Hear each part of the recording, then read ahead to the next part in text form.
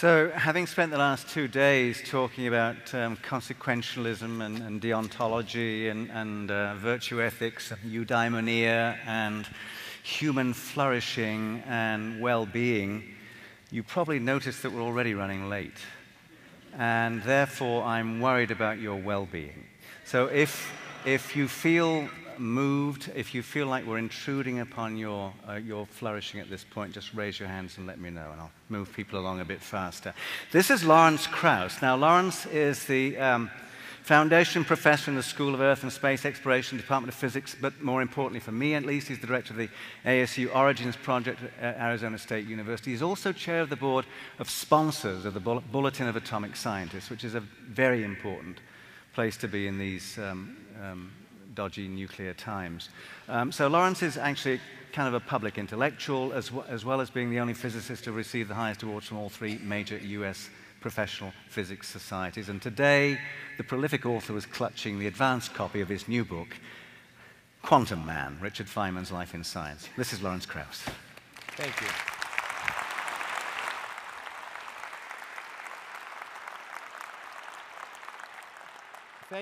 Thank you, Roger, for pointing out we were running overtime just before I began to talk. I really appreciate that.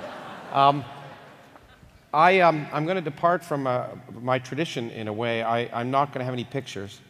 I'm going to have quotes, partly because I'm on the stage with philosophers and I wanted to appear scholarly.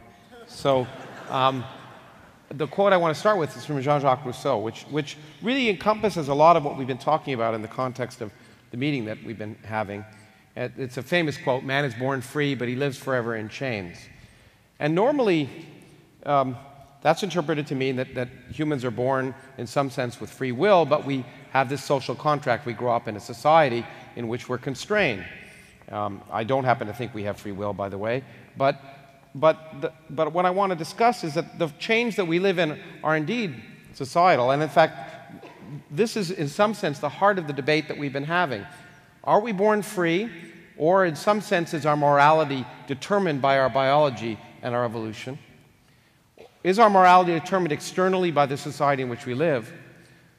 Those are key questions, but I want to try and take a different tack, which is to argue that we're also constrained by the reality, and that reality is only determinable by science. So I would argue, in fact, that not only can science help us tell right from wrong, it's impossible to tell right from wrong without science. Because science informs us of what the real world is. And until we know that, we can't make valuable, consistent statements about the world. Now, I'm going to make some quotes from a book that was very influential for me by Jacob Bronowski called Science and Human Values in 1956. It's a book that's so important that I actually plan to try and rewrite it after this next book I'm writing now.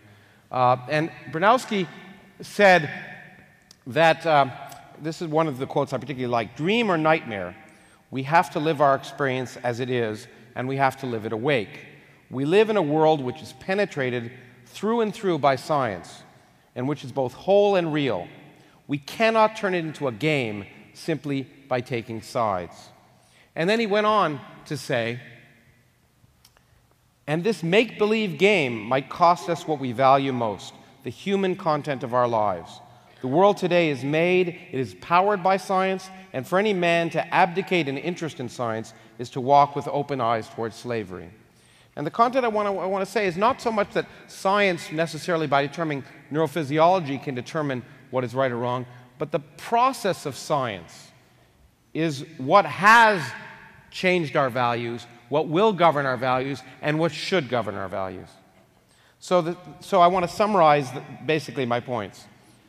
Our moral decisions are constrained by our biology and the social contract, both aspects of what I put in the first slide.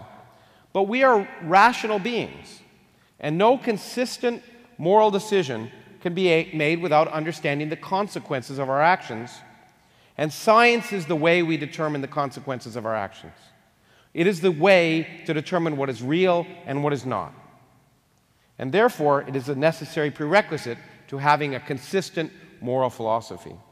And rationality should be the basis of a consistent morality, and there are many times when it isn't. But one of the things we've learned in actually meetings we've had associated with the Origins Project here on human uniqueness and most recently on cultural evolutionary biology is that there is maladaptive behavior. Humans behave irrationally as groups. But what we've learned is that it's usually based on incomplete information about what's happening in the world around them.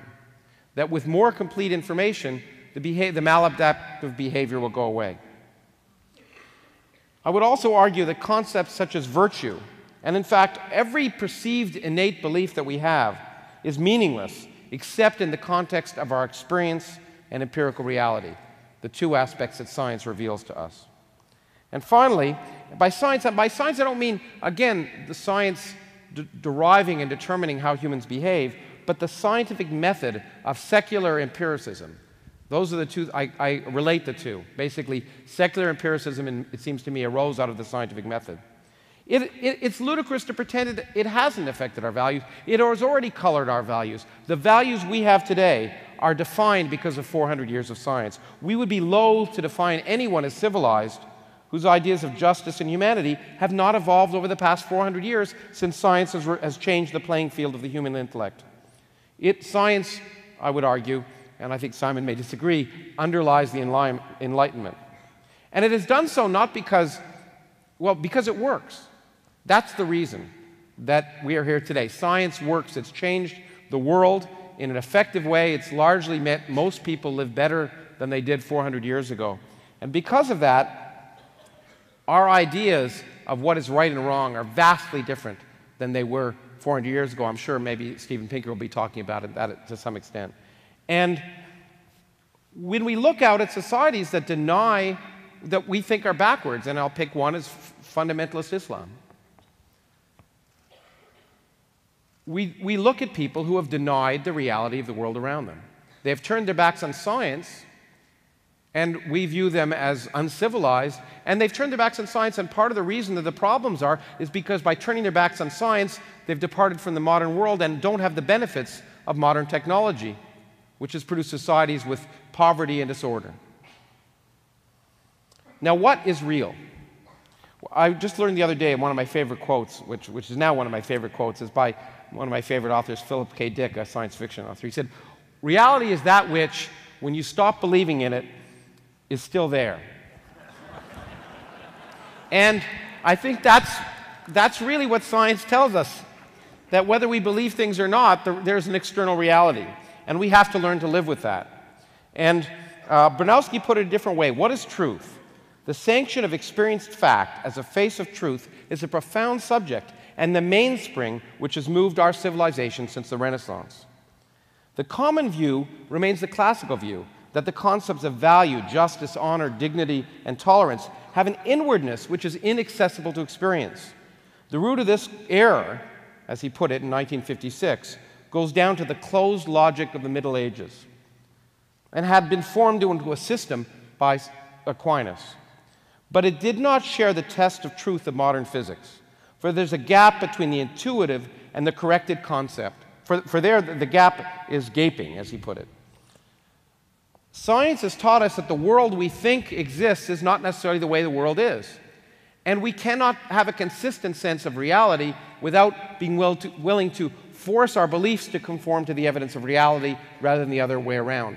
In fact, I wore this T-shirt not just because I think it's dashing, but because it was given to me by my best friend, and it says 2 + 2 is 5 for extremely large values of 2.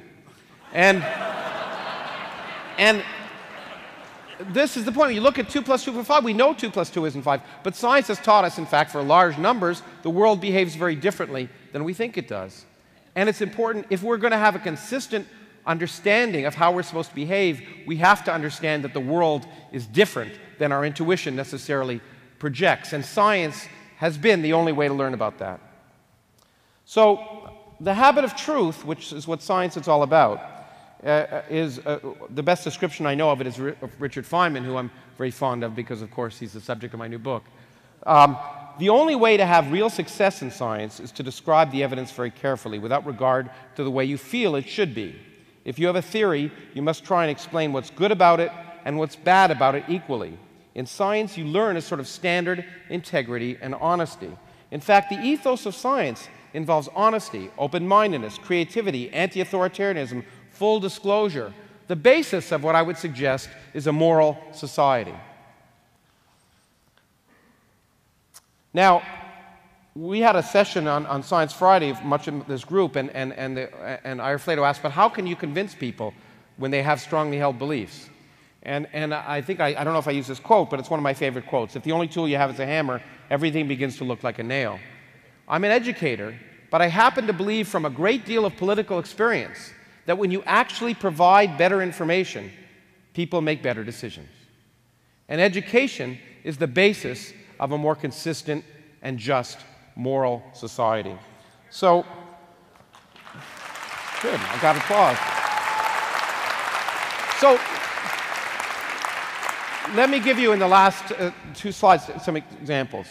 So, the stem cells are a big issue, okay? And they're a big debate. But there are certain facts that if you don't understand them, you cannot make sensible moral decisions. Blastocysts, which are the things people work with, are not fully functioning embryos. They're not going to turn into human beings.